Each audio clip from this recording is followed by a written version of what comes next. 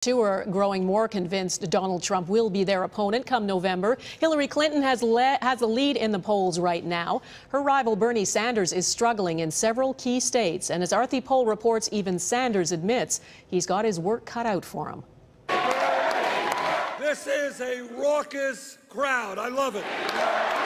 Always rock star treatment, Democratic presidential hopeful Bernie Sanders has surprised everyone, surging ahead with momentum that had him nipping at Hillary Clinton's heels in Iowa, blowing past her in New Hampshire.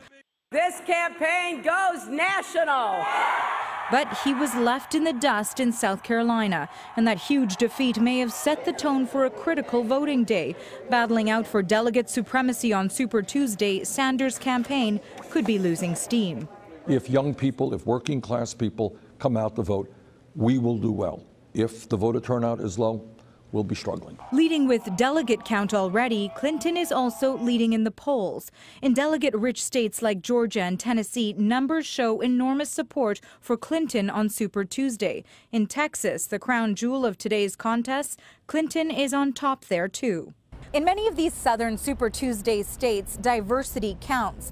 That's been an ongoing struggle for the Sanders campaign. African-American voters overwhelmingly favor Clinton. So, barring any developments in her email investigation, Clinton appears to be set for coronation.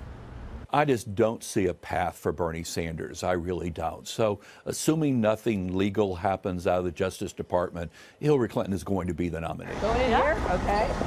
Clinton pledged she will work for every vote, but her confidence is undeniable. I don't know anything about David Duke, okay? Over the weekend, she even retweeted Bernie Sanders on Donald Trump's KKK controversy.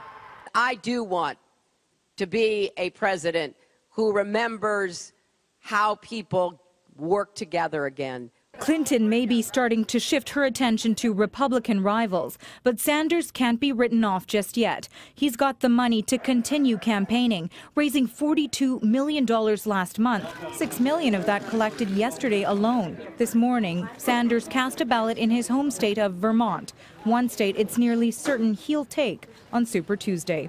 RT Poll, Global News, Washington. And you can track the Super Tuesday